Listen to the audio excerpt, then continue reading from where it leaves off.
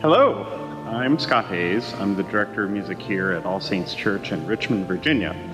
I'm here to share with you about the pipe organs located here at the church and hopefully help you understand a little bit about how these amazing musical and mechanical instruments function. There are two pipe organs contained in this church, a large Austin organ here behind me in the church from 1967, all built in Hartford, Connecticut, and a small Schlicker organ in the chapel from about the same time, built in Buffalo, New York.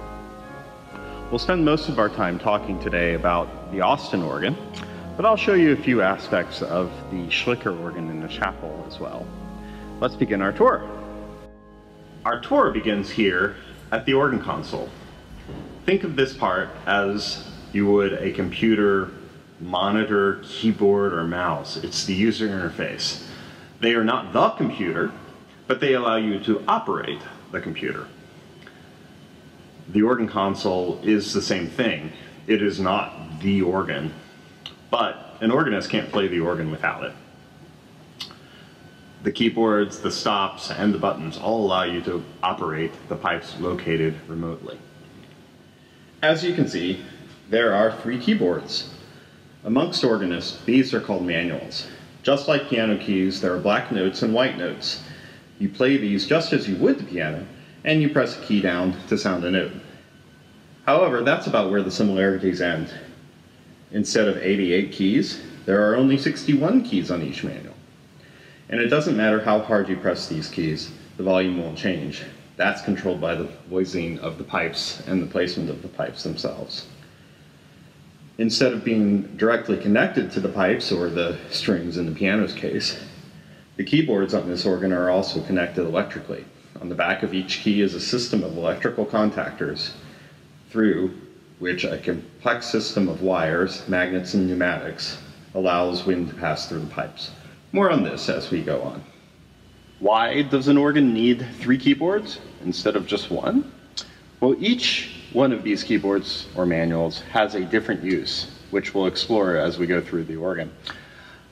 However, for now, a simple way to think about it is that they allow you to set up different schemes for each keyboard. For instance, you can put a softer accompaniment sound on one keyboard, such as this,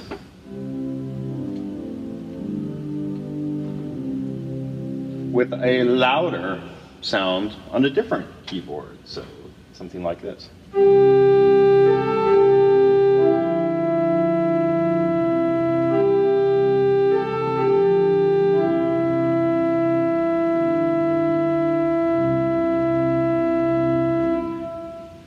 Another scheme might be to vary volumes. So, for instance, you might have the softest part along these lines, here, and then you come down here to add more. And then you can go here to even add more.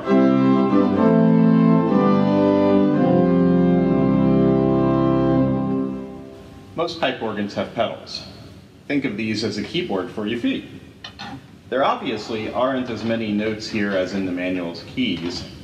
Since you're playing these notes with your feet, not just your individual toes, the keys have to be larger, and so they take up more room. Most pipe organs have 32 pedal keys. The pedals are often thought of as controlling the bass of the organ, and indeed, they do control the largest pipes, such as these.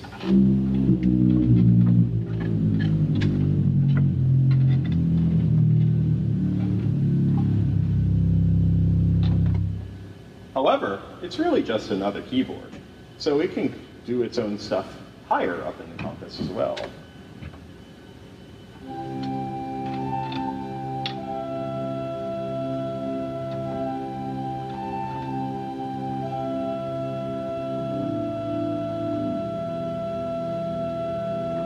You've probably noticed a plethora of buttons and other controls. The most important of these are the stop controls, which comprise most of these white stop tabs above the keyboards. Note that they all have different names: Principal, Borden, Gemshorn, etc. This organ has 59 sets of pipes, and they all have at least one on switch. These stop controls can be operated a few different ways, and the obvious way is to move them just up and down.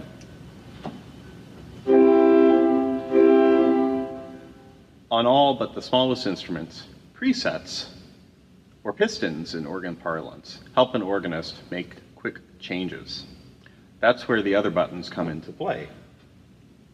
Some control just a section of stops, such as these controlling only the great division stops. Others control the entire organ. All stop tabs are moving.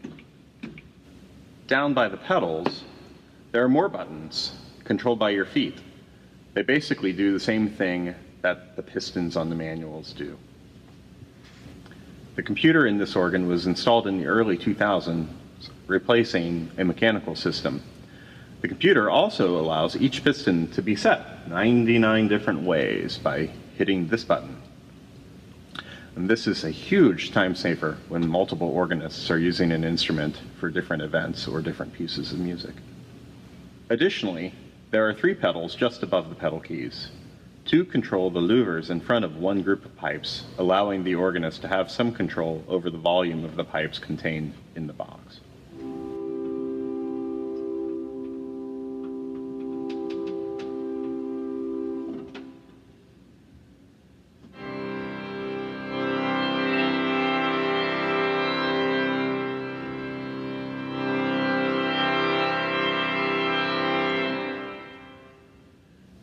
Now that you've seen the user interface here at the console, let's explore some of the sounds of the organ. An organ creates sounds almost entirely through blowing wind through a pipe. Each pipe does exactly one thing. It plays one pitch, sounding the same each time it plays. It never changes, the volume is always the same, and it always sounds how it was determined by the voicer and the design of the pipes. That's why we have so many pipes. To make up a complete stop, you have to have 61 of these. To create different effects, you use them in different combinations. For instance, here is the equivalent on the big organ of the same set of pipes. To create different effects other than just, you would add the same stop, maybe nothing on it.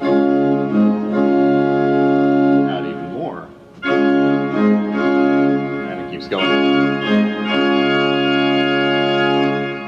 For each one of these notes that I hit right now, there are 8 pipes playing. Additionally, you may have noticed a bunch of numbers on each stop. These refer to the speaking length of the longest pipe in the stop. On this particular stop, the 8-foot principal, the lowest pipe is approximately 8 foot long. 8-foot pitch matches up with the pitch of a piano. If you play middle C on an 8-foot stop, it'll sound the same pitch as it does on the piano. The other number is mostly double or half. A 16-foot stop would play an octave below the 8-foot stop. So here's the 8-foot stop. A 16-foot stop. Or a 4-foot stop would play an octave above. Here's the 8-foot stop, and here's the 4-foot stop. I'm hitting the same key each time. On this instrument, we have stops at 32-foot, 16-foot, 8-foot, 4-foot, and 2-foot unison pitches. Additionally, there are other stops with fractions that might play, say, this. Notice that it's not playing a C, it's playing a G.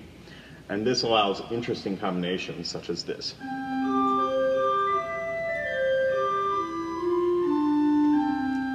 A nice little solo combination, creating interesting colors.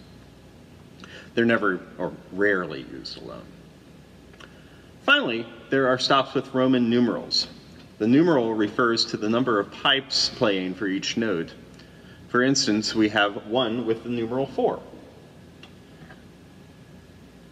This means there are 4 pipes playing for each note of the keyboard.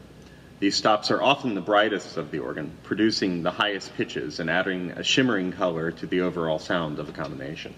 So here's the stop by itself. Not particularly useful. But when you add it, say, to this combination, it creates this effect.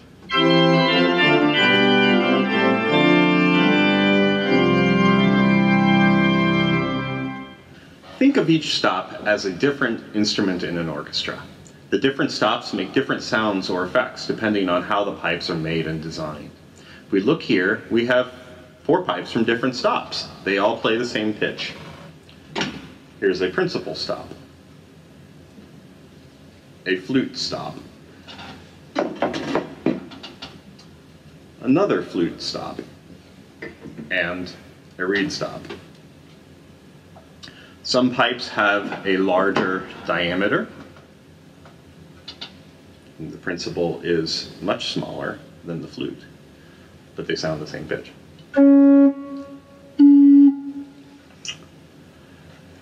They might be made of a different material, such as the wood stop. Others have reeds and imitate woodwinds or brass. In this case, a really funny one. We'll begin our exploration of these sounds with the definitive sound of the pipe organ, the principal.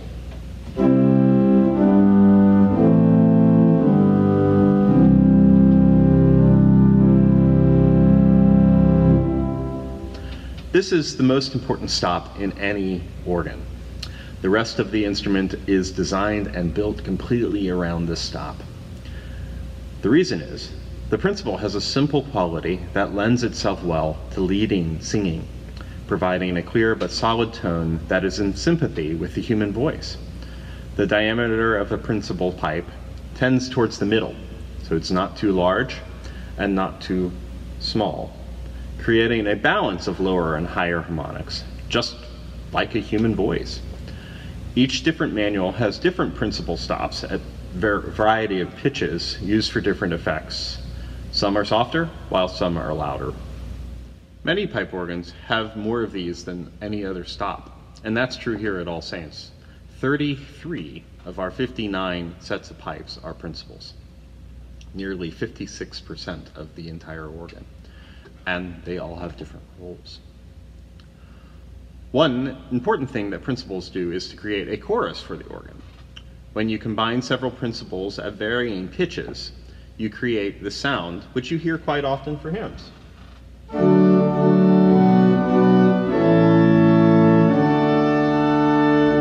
And it can be smaller or louder.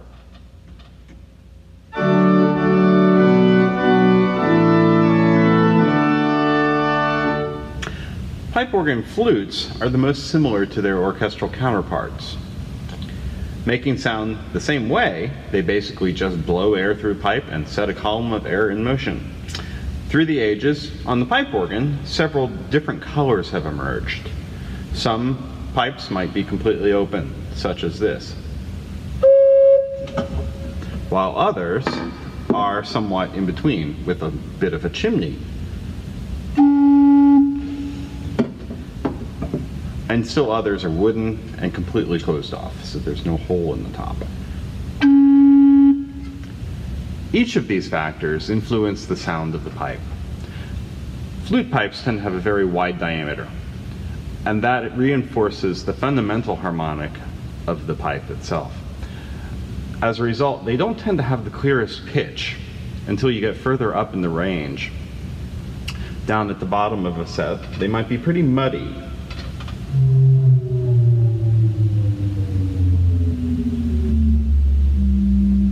Where up top, it's very easy to hear the pitch.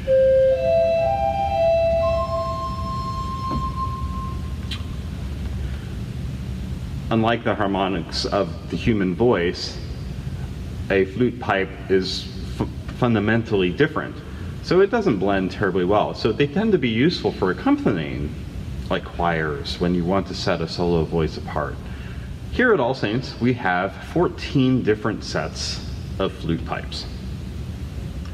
Now we come to the reed stops. These still use air to make noise, but in a different way. Where the other pipes essentially operate as whistles, these pipes use air to move a brass reed that beats and causes the air to move above it. These imitate woodwind or brass instruments. And as you can see here, there's this little brass reed right above here that moves, and that's what beats against it. When air passes through, it beats against the other part, and there you go. Reed stops can vary quite a bit and have quite a lot of personality, and tend to be the stops that folks remember on any pipe organ. On the woodwind spectrum, we have three stops that imitate antique woodwind instruments. The first is the crumhorn, which is a Renaissance double reed instrument. While the true crumhorn has quite an obnoxious tone, our little crumhorn here at All Saints is quite lovely, especially when it's used with the flue stop to provide a little roundness. Here's the crumhorn by itself.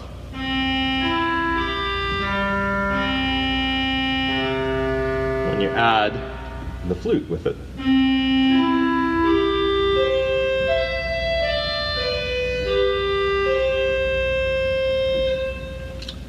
Our second woodwind is the chaumé, imitating another early double reed instrument. I'll be sure to show you this stop when we tour the organ chamber, as it's quite distinct looking. However, it's a sort of oboe type of sound. This one almost sounding more on the English horn type of spectrum.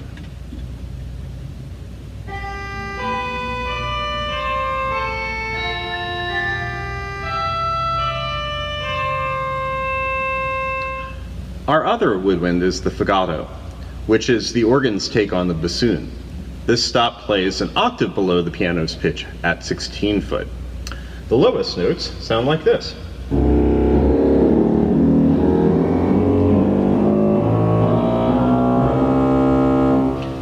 While higher in the range, it sounds a little bit more like an oboe.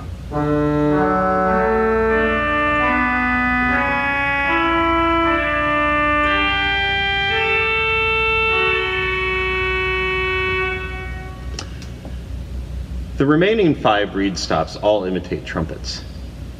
Here at All Saints, we have varying volumes of trumpets on this organ, all used in different ways. Our smallest is the swell trompet, which is used a lot, especially in hymns in combination with the choruses.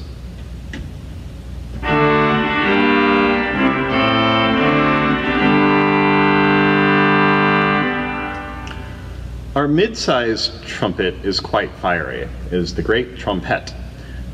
It is useful for soloing out melodies in hymns, as well as adding excitement as you near full organ.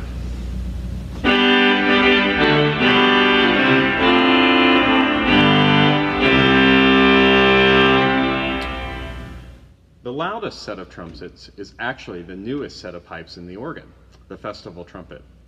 This set was added about 2005 and provides the triumphant sound used at weddings and other festive occasions.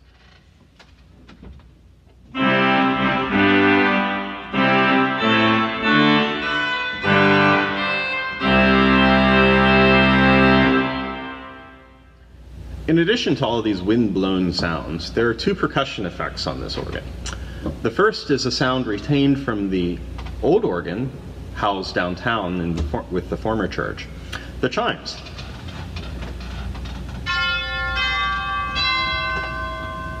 These are just orchestral bells struck by electronically controlled mallets. The second percussion effect is a series of bells that are rung in a succession by a motor-powered mallet, creating a jingle bells effect called a zimbalstern.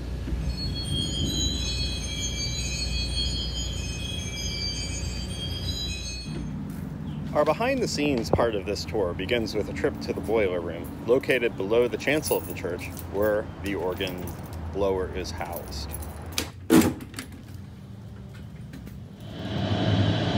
The blower for the organ is located here in the basement. As you can hear, it's a bit noisy when it's running, so that's why it's located here. Air filters keep the basement dirt from being sucked in. This blower is original to the organ from 1967 and is run without fail. Wind is pressurized here by large fans and then transferred up several stories to the organ chamber. A few stories up, we come to the acolyte vesting room and this mysterious green door. This door leads to the organ chamber. Let's go in. the back of the organ is purely functional. Here we see the wind line coming up from the basement, which feeds into these various parts of the organ, including what is called a regulator or a reservoir. These reservoirs determine exactly how much of the pressurized air get into the area below the pipes, which is pretty important. Austin pipe organs have a patented design for their playing mechanism called the universal wind chest. These wind chests allow for a variety of installations, but also for something particularly interesting for this video. We can walk inside part of them, something not possible in most pipe organs. But before we go in, let me orient you a bit. This is the door to the universal wind chest. If we go up this ladder, we'll go up on top, and you'll see organ pipes through this door.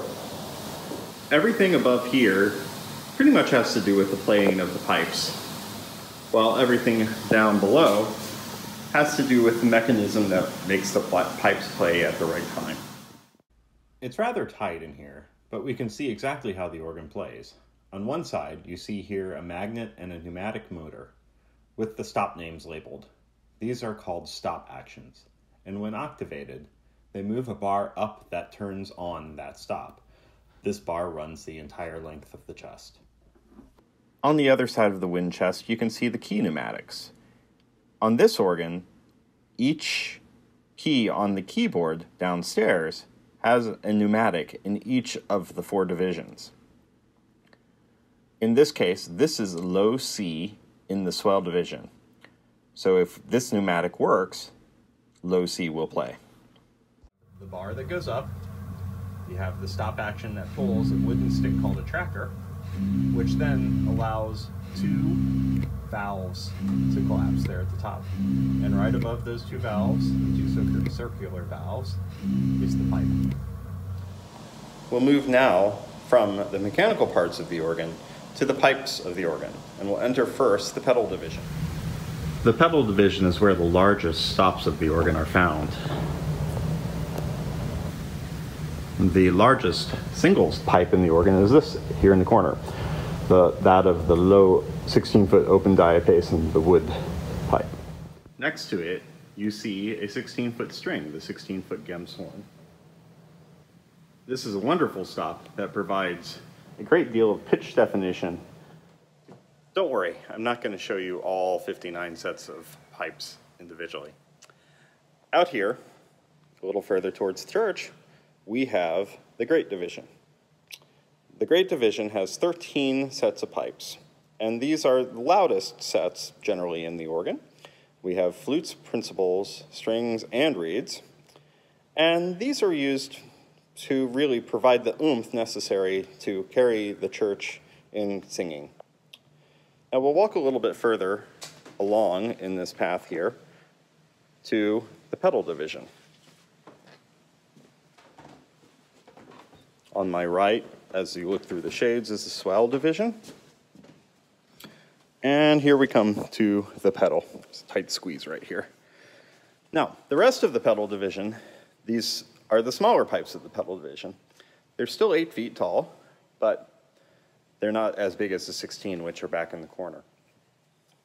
If we travel a little bit further, we run into one of the great secrets of the Austin organ, and that is these speakers.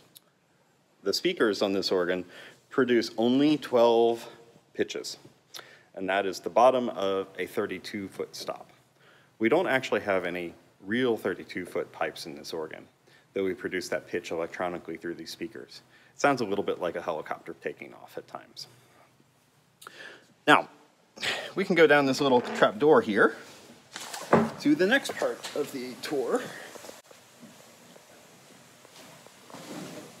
which is the continuation of the wind chests that we were inside. So if you go above here into these things, you'll see much more of the mechanism that makes the pipes play.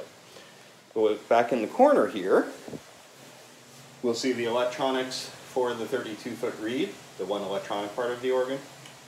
And then you can also see little trap doors underneath these chests, and that's how you get into the organ for repair. Now we'll move into the swell and positive divisions contained in these boxes with louvers or shades in front of them. They work just like window blinds, but instead of blocking light, they block sound. Here in the swell, we can clearly see all four types of pipes in their natural habitats. Here's the principal stop. Notice how it has open tops, and though it's hard to tell, it is not the largest diameter pipe you see. Behind the principal, here is a flute, the roar flute. It has wooden bases that promote a solid fundamental tone, but further up in its compass, it changes to metal and has slender chimneys on the caps. This chimney helps to accent a particular harmonic partial, in this case, the fifth, which promotes an opaque quality in the sound of the pipe. Behind the roar flute, here is a string, the viol. Notice how it is skinnier than the principal, which helps accent those higher harmonics. Strings often have bridges or beards across their mouths to really help strengthen that quality. On the other side, to my left, you can see various ranks of trumpet stops. These are the reeds again, and how they are employed in here. These are the trumpets, and behind that is the fagotto, this very tall 16-foot set. We'll head now to the positive division of the organ, but with a stop along the way, the blower and reservoir for the festival trumpet. This is a sort of mini organ, which shows how wind works in a pipe organ. You can see the small blower, which feeds into a reservoir. Gray wind line conveys the pressurized air to the wind chests above.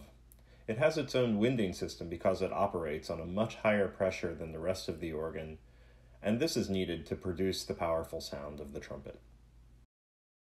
As we enter the positive, you'll probably notice that the pipes seem smaller. In many ways, they are, as there is no 8-foot principal in this division. In fact, there are only 3 8-foot stops in here, and this division has the lightest effect of any in the instrument.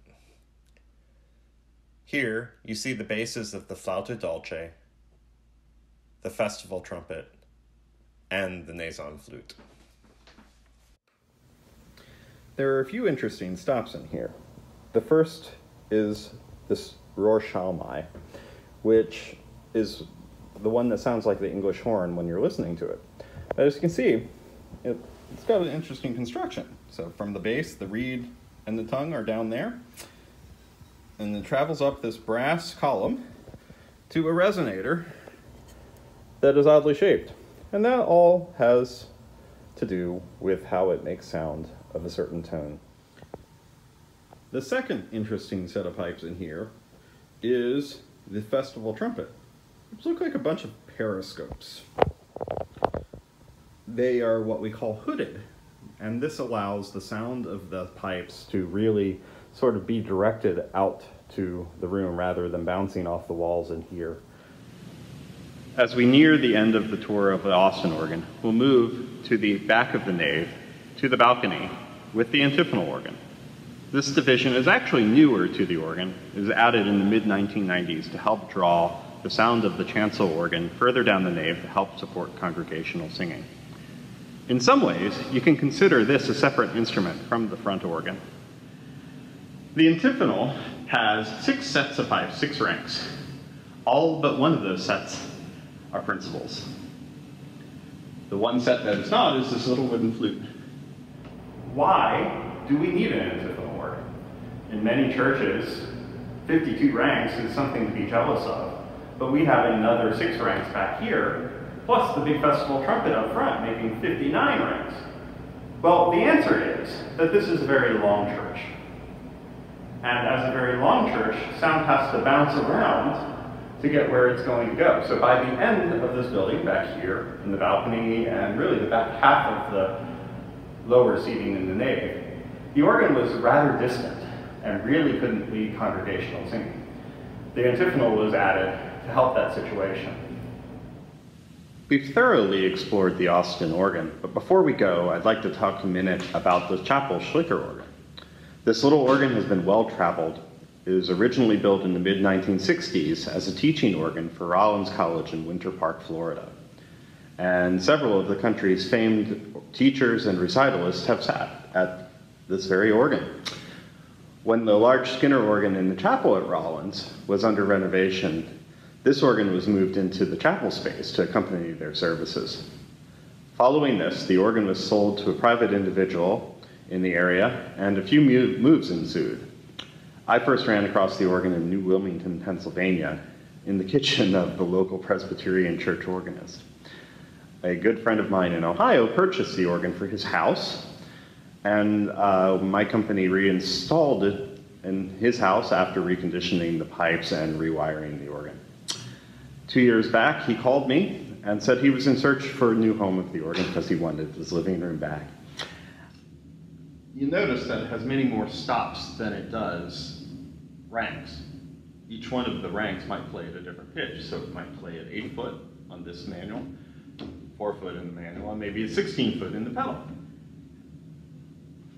The organ has the 6 ranks, which are all interesting and very distinct, which they have to be in a small organ. So we have the principal.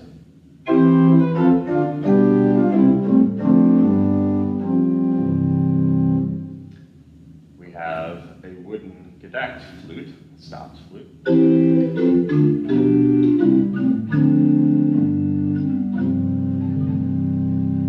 And a second flute that plays a 4 foot pitch on the top.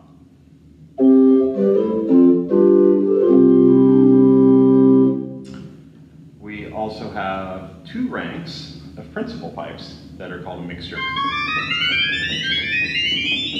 They don't sound like much together, but when you add them to, say, this combination, you add them to the combination, it sounds like this.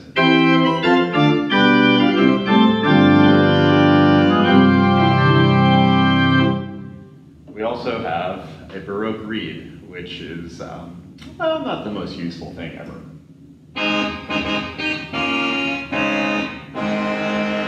And it has the most comical bottom octave.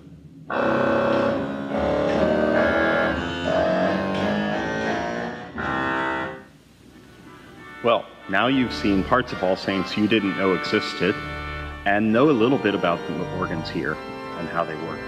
I hope you've enjoyed this tour, and know that I'm always available to answer any questions or demonstrate the instruments should you have friends who come into town and want to check them out, or just want to know more yourself. As always, it's my pleasure.